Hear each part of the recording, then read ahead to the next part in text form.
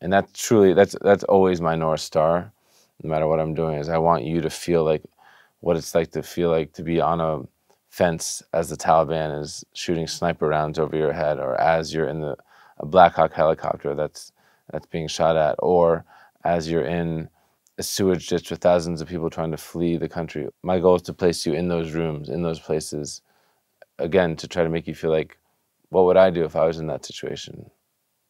And in doing so, hoping to try to make you care just a little bit more.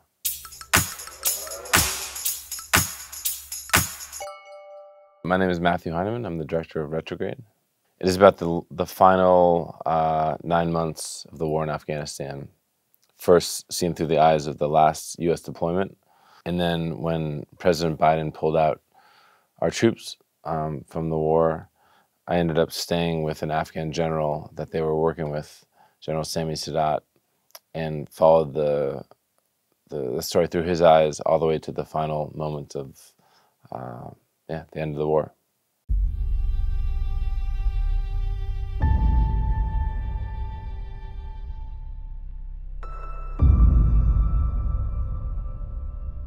A lot of war films, especially a lot of films in Afghanistan, war films in Afghanistan, are a lot of, about the front lines and people shooting and the danger and stuff. And of course that exists in this movie, but it was also a portrait of a man who had the whole world on his shoulders, that if he didn't hold on to Helmand province, which is where we were filming in Afghanistan, that the whole country was going to fall. And in some ways the film is about him never really accepting the fact that this is going to happen, and still having belief that maybe, just maybe, he could hold his country together.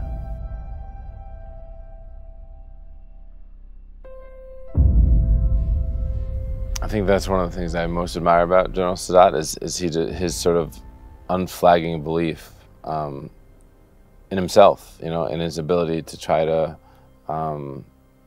fix the situation. I also admire him for allowing us to film during the most difficult moment of his life, as his country was falling apart around him. A mentor of mine said, if you end up with the story you started with, then you weren't listening along the way, which I think is good advice for life, and it's good advice for filmmaking. Don't be dogmatic. Be open to the story changing. That's why I love doing this. That's why I love making films, is to just be open to the story changing. But for me, in the films that I make, trust is the most important thing. Building that trust, because I really try to get into places that you don't normally get into. When you're dealing with life or death situations, of which we filmed many, the stakes are really, really high, and so it was terrifying.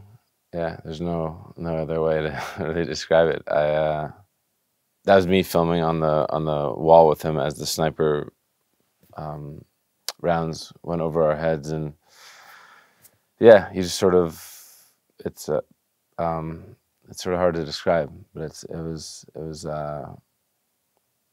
you're not, at least for me, I'm not really thinking about life or death, whether I'm going to die or whether I'm going to live. I'm thinking about focusing. I'm thinking about framing. I'm thinking about things. I try to, for me, calming my brain is focusing on the sort of craft of filmmaking when the stakes are that high. Otherwise, yeah, you sort of start to freak out a bit. I'm a very emotional person. If I got as emotional as I normally would behind the camera, I wouldn't be able to hold the camera. So the key is to try to sort of find that balance where you're between empathy and doing your job. Never in my career have I ever those lines been more blurry than when at the end of the film at the airport, after the Taliban took over and thousands of civilians were trying to flee the country.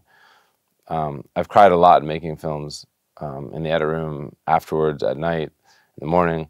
I've never cried while actually filming, holding the camera, and it was a tragedy on a level I've never experienced in my life. And yeah, I kept having to wipe my lens clean, just because it kept steaming up from my tears. It was truly, yeah, one of the most intense emotional experiences I've ever filmed. you know, you can talk about the amount of people who this is affected by, but for me, you know, ending on an image of a young woman that we hold on for, I don't know, 30 to 45 seconds, just individualizes that experience. You know, that could be your sister, or your wife, or your girlfriend, or your mom, and I wanted to try to create an empathetic connection between the audience and these individuals that I was filming with. I think, to me, that's the only way to get people to care.